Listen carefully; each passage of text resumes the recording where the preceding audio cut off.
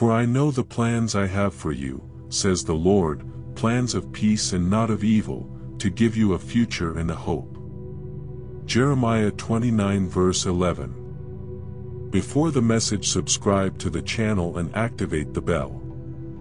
This is a message of hope and encouragement for those who trust in God. He has a plan for each of us, and that plan is full of peace and good things.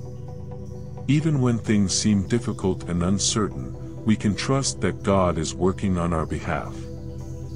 It's important to remember that God's plan may not be the same as ours, but He always knows what's best for us. This text is a quote from the book of Jeremiah in the Bible, where God speaks to the people of Israel during a time of difficulty and exile. He promises that even in the midst of adversity, He has a plan for their future, a plan for peace and prosperity.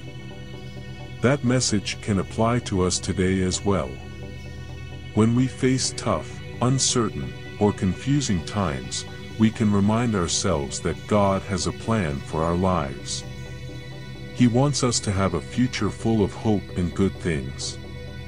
However, we must remember that God's plan may not be the same as ours. Sometimes, we may not understand what is happening or why certain things are happening in our lives. But even so, we can trust that God is working for our good, according to His wisdom and love for us. This message invites us to trust God and have hope in His plans for our lives, knowing that He will guide us through whatever circumstances we may face. Furthermore, this verse also reminds us that God is a God of peace and not of evil. He does not wish us harm, but peace and happiness. When we trust God and follow His ways, we can experience that peace and joy in our lives, regardless of external circumstances. It is also important to remember that God does not promise us a life without difficulties, but that He will be with us in all situations. When we face challenges, we can find comfort in knowing that God is with us and working on our behalf, even if we can't see it in the moment. In summary, this verse encourages us to have hope and trust in God, knowing that He has a plan for our lives and that plan is full of peace and good things. When we face challenges, we can find comfort in knowing that God is with us and working on our behalf, and that in the end, all things work together for our good.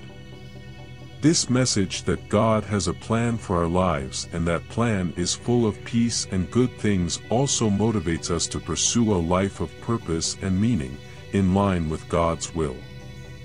We can pray and seek God's guidance in our choices and decisions, trusting that He will guide us in the right path. Furthermore, this message invites us to have a positive perspective on the future, even in the midst of uncertainties and challenges. We can have hope and confidence in God, knowing that He is working on our behalf and that we have a bright future ahead of us.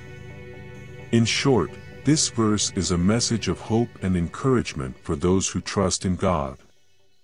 He reminds us that God has a plan for our lives, a plan of peace and good things, and that we can have hope and trust in God even in the midst of difficulties and uncertainty.